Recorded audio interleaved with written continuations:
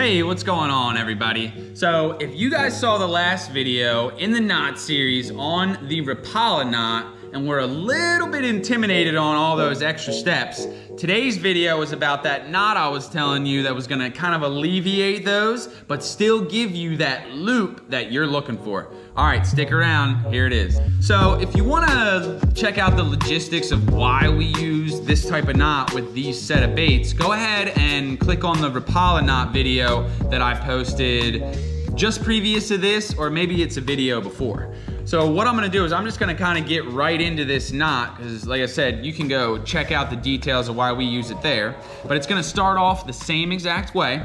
We're gonna take the tag end of our main line, and we're just gonna tie a simple overhand knot in it. And you guys are gonna love, absolutely love how simple this knot is, okay? So we're just gonna tie a simple overhand knot in it so we have our loop, right? We're gonna take our bait, we're gonna put the tag end of our main line through the eye of our bait, okay? We're gonna take the tag end of our main line and put it up through the loop that we initially made, and we're gonna go ahead and we're gonna make that the distance from our lure that we want. This is the point that you decide here. Cinch this down initially starting, especially when you're using fishing line, because if you don't, what's gonna end up happening in the next step is you're gonna pull this down to your eye, and we don't want that. We want to keep this loop. So once you have that, you know, kind of cinched in place right there where you want it, all we're gonna do is we're gonna take our main line, hold it up, we're gonna take the tag end of our main line and we're gonna make one overhand knot and cinch that down right to your initial knot. We're gonna take the tag end of our main line and do one more overhand knot, cinch it down, and that's it.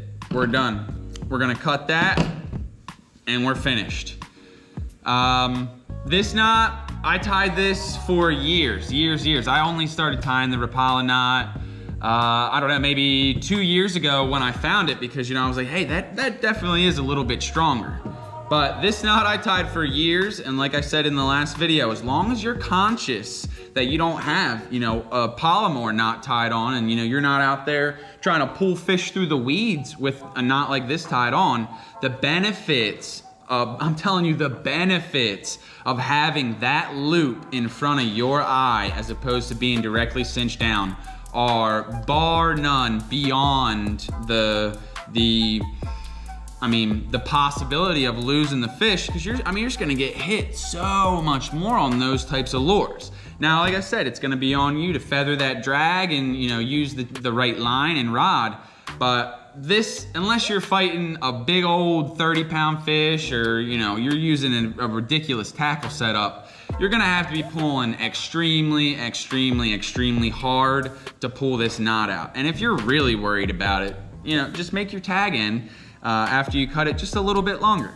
So just a quick one for y'all today. In today's video, I don't even think I'm gonna go ahead and show you with regular line. I mean, that's pretty simple. It's just, you know, a loop in your main line, get it where you want it, and then 2 overhand knots directly above it, cinching it down, boom, boom, no problems, and you got it.